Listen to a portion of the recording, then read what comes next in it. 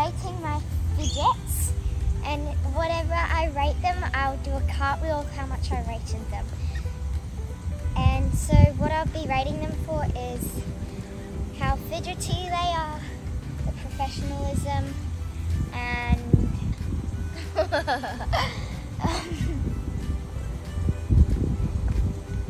annoyance.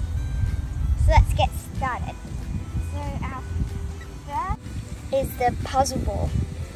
And the puzzle ball is really good. So this is brand new, so it's really tricky to use, but you just do this. So out of 5 for fidgety, I would rate it a 4 or 5. So, and then professionalism,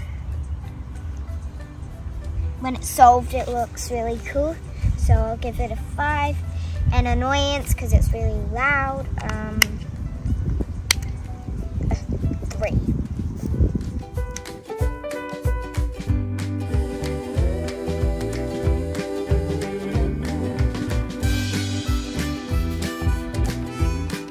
Now we're going to do this pineapple poppet. Fidgety is a really good poppet. I'm gonna rate it a 5 for professionalism. Let's see, a 3 because it can't stand up and you have to lay it down. And for annoyance, a 2 because it's quite loud. So that is, wait, 5 plus 3 plus 2 is 10, right? Okay, so now I gotta do 10.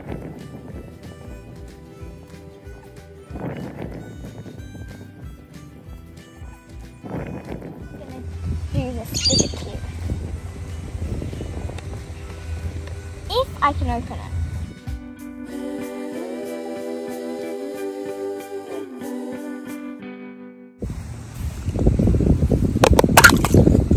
How'd you do that?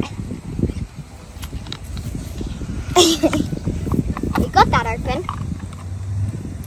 So this for fidgety, a 4.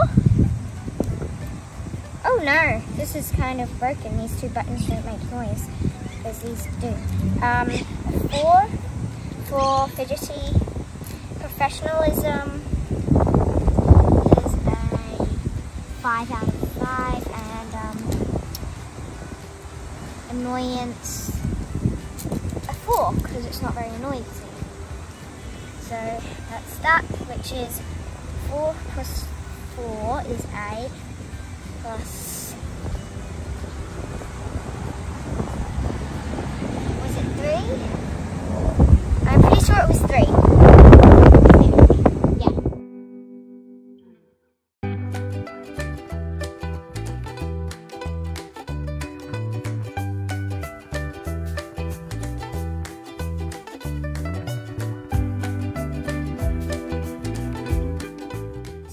And my wonderful snapper.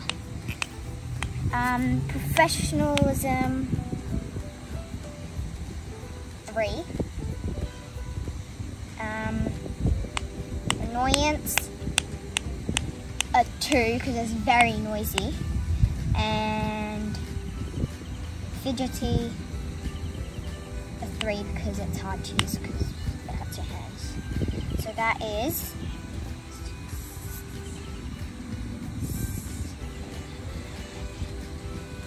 was it 3 for annoyance? 4. Do you remember? Let's just go with 3. So let's do. I forgot it all. Let's go with 3 plus 3 plus 3 is 9.